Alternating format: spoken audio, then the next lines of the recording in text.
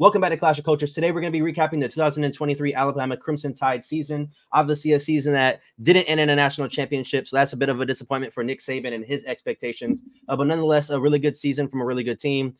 If you guys are new to the channel, please just a quick favor, like, comment, subscribe, hit that notification bell so you don't miss a single upload. We're going to be going strong in this recap series. We're almost at 1,000 subscribers, so help us hit that mark so we can give away that signed Heisman jersey. But Dad, how do you feel about Alabama and the way their season finished? Yeah, the fortunate and unfortunate thing about the expectation is at Alabama is that every year ends in a national championship. Obviously, I was down on Alabama from the beginning of the season. So in some ways, I would say this season really turned out better than, some people suspected. They were in the playoffs. They did win the SEC again. And I think most people would have picked Georgia to win the SEC. So they were the SEC champion. Obviously, they lost an overtime game where they played pretty well against Michigan, and we'll see how that Michigan season turns out.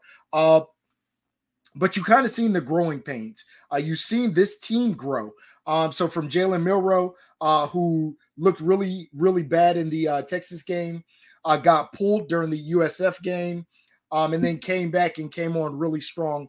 Ended the season, I don't want to say in the Heisman race because obviously he didn't go to New York, but he was starting to gain a lot of momentum. I think that offense started to transform to him. We've seen what Burton did. We've seen what McClellan did. So they were able to pull it together and put it together late, especially after they solidified that quarterback position, which, like I said, early did not look great. But Milroe really took the reins and got this offense going. The defense was great all season. Defense it's a Nick Saban defense, so you know what they're going to do. A bunch of great players there. Kool-Aid, Dallas Turner. So they had a great defense, but that offense took a little bit to get going. And then when it did, it really took off. Obviously, they played well in the back half of their schedule. Except for the Auburn game. And, that's a rivalry, and you know how rivalry games can go. And then the Michigan game, they were a little bit down, especially on the offensive line, especially in this center to quarterback exchange. I'm sure Nick Saban will get a lot of that rectified. But all in all, I think this was probably not to Nick Saban's standard, but a lot better than I would have suspected that this season would have turned out for them. What's your thoughts? So obviously early on in the year when we did the preview series, I was pretty high on Alabama. I thought they were one of the top 4 teams in the country. And that was me projecting that Jalen Milroe would be the starter. And obviously he did get the nod as a starter, lost the game at Texas where he didn't play very well. And then we saw the game after that where they kind of tried out Buckner and Ty Simpson, and that did not work out at all. Almost, pretty much almost losing that game. It was a very ugly win for them. As the season kind of progressed, though, he kind of came into his own in the offense. They started running him as the lead guy, and they kind of gained some head of steam, obviously knocking off a few top 25 teams on route to, SEC title, which they beat obviously the back-to-back champs in Georgia, and then losing to Michigan, who could very well be the national champion in overtime. I don't think that is a bad season. Obviously, Alabama fans and the Nick Saban standard is championship or bust, which I completely understand, because there are some programs out there that you go 10-2 and everybody looks at you like you're a failure. So I completely get it. But I think Alabama had a really good year. This team was somewhat young when you look at, what they're bringing back. Obviously, Milroe announced he's coming back. I believe Jam Miller's coming back. I don't think Roydell Williams or Jace McClellan has announced yet, but they're both seniors. I don't know if they have any more years of eligibility. Obviously, they're losing both of their corners to the draft, so that's going to be a really big loss. But they did bring over Damani Jackson from USC, who was former #1 cornerback coming out of high school. So that should kind of help out. He was actually deciding between Alabama and USC before he committed to USC. So it's kind of a fit for them, I guess. Obviously, you have Downs coming back in the secondary. I'm pretty sure he's going to be freshman All-American. If they haven't announced, I would assume he's a freshman All-American safety, one of the better players in that defense as a true freshman. So I think it was a success. You're not going to win every single year, obviously. So that's just an unrealistic approach. Now, this is the first time that Saban hasn't won a championship in 3 consecutive years, which is a little odd when you look at that stats. Yeah, so it's been 4 years now. Well, it'll be 4 college football seasons since he's won the national championship, which is a crazy stat, and that kind of goes to the point of him being the GOAT at the the coaching spot. So I'm really excited to see how this team kind of bounces back next year. Milroe's going to be obviously the number one guy throughout the entire offseason. There were so many question marks surrounding them and the quarterback spot literally up until like the Texas game. So now that he is the guy, like you said, I think he finished 6th in Heisman. So, I mean, and he really didn't even make any noise until like week 5 or 6 is when he kind of got his footing.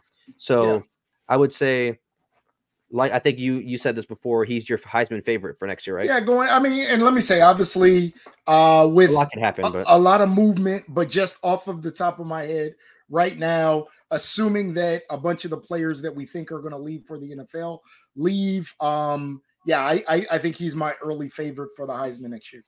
Yeah, I mean, I think it makes sense. It gives like the Lamar Jackson kind of vibe. Obviously, the only difference is he's going to be on the best program in college football, so he's going to be surrounded by a bunch of other 5-star guys, and Lamar Jackson wasn't. So it's really going to come down to, is he going to be the starter the entire year? Obviously, they're getting Julian Sayin, I think, is his name. He's out of California. I don't think he's going to start as a true freshman, but obviously they didn't really trust him much after the Texas game. They kind of rode with him to the end. So hopefully they just let him kind of be the number one guy throughout the offseason and spring ball, so we can kind of get a real feel of who Jalen Milroe is as a quarterback. But I think they're going to be right back into the thick of things next year. Obviously, we have the 12-team playoff. We're probably going to get 2 to 3 teams from the SEC, at least 2 from the SEC, probably the runner-up in the SEC title or SEC champion. So I would assume that Alabama is right back in the thick of it, and then Milroe is going to be, in the thick of it as far as Heisman conversations go next year. Yeah, I would be shocked if the SEC, especially with the expanded SEC, and the Power 5 basically going to a Power 4 next year, with the Pac-12 kind of dissolving.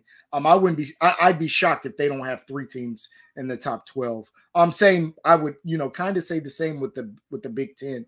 I'd be shocked if they don't have 3 teams as well. Yeah, just kind of knowing what I know now, which is very limited, as we are doing this video way before the season is starting. This Alabama team and what they have coming back is probably one of my early favorites to be a championship contender. If I had to say, hey, based off of what I know and who's coming back right now, who do I think is going to win the championship? And obviously I'm an Ohio State fan. Obviously we got Will Howard, and we don't know who's coming back. Is Mbuka coming back? Is Henderson coming back? They haven't announced yet as we're making this video, but knowing what I know and what I suspect, I'd probably make Alabama my number 1 team because I think Milroe is so dynamic. I like Jan Miller, and we talked about some of the other weapons that they're going to return. This is going to be a good team, and I don't think Nick Saban is going to allow them to be down too long. Bringing in another great recruiting class like Alabama always does.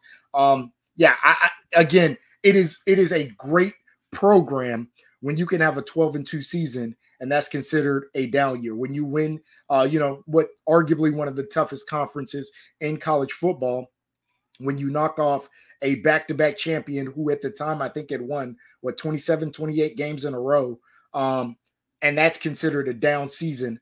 And again, I don't think that Alabama is going to allow themselves to not be in that national championship, not picture but game, for too long. I suspect that Nick Saban is going to have these boys back humming next year.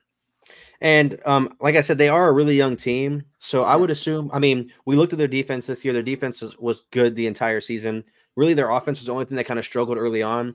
Next year, as of right now, I believe they're only losing Burton and McClellan. Yeah. I'm not sure if Roydell Williams has announced yet, but pretty much it is early. Yeah, pretty much every other receiver is coming back, though. You have Malik Benson, you have Isaiah Bond, you have Kobe Prentice who's coming back, and then you still have obviously the guys who in the recruiting class this year, anybody who redshirted this year. So I would assume that this offense is going to take a step forward when you're giving Jalen Milroe an entire offseason, an entire spring ball camp to be the lead guy, to kind of develop, cohesiveness with his other star players around him. Obviously, he did it throughout the year, and we saw that kind of progression and the trust outside of the last play call in the Michigan game, which was suspect. But I think up until there's a lot I've heard even regarding that it was supposed to be some sort of read option, but the low snap kind of threw off the timing of the play. So it's funny. That center's transferring to Ohio State. Did you see that? He is. He's already transferred. What I think will happen, and so he is a great blocker. I suspect that Ohio State will move him to guard. Yeah, because he did not play well at all in that game.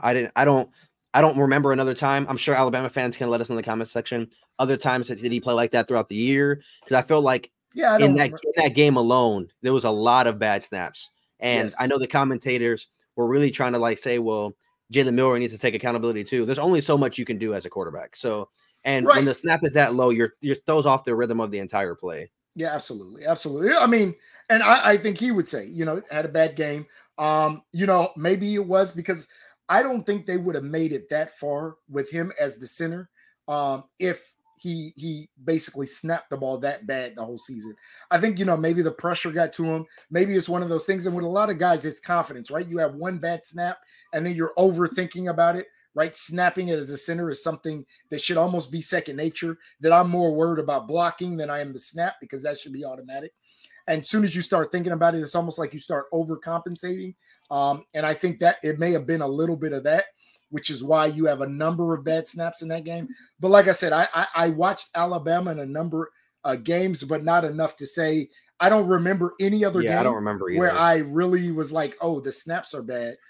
So I just think it was a bad game by a young guy who had probably gotten his head a little bit.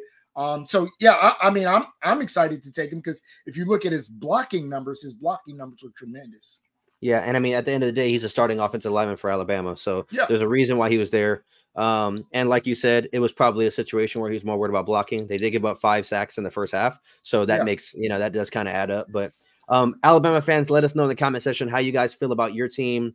What was your expectations for this year? And then, how do you feel about how it ended? What's your expectations for next year? We're obviously going to do a preview later in the year, in the fall before the season starts. Obviously, we have the national championship game tomorrow. So everything has culminated to this one game, and that's going to wrap up the 2023 season. I feel like it went by super fast. Man, didn't it? But we're going to continue doing these recaps. Tomorrow, we do have a live show after the national championship game. So please tune in for that one. So please tune in for that one. And as always, if you're new, please like, comment, subscribe, hit that notification bell so you don't miss an upload. And we will see you guys tomorrow at the live show. Peace out.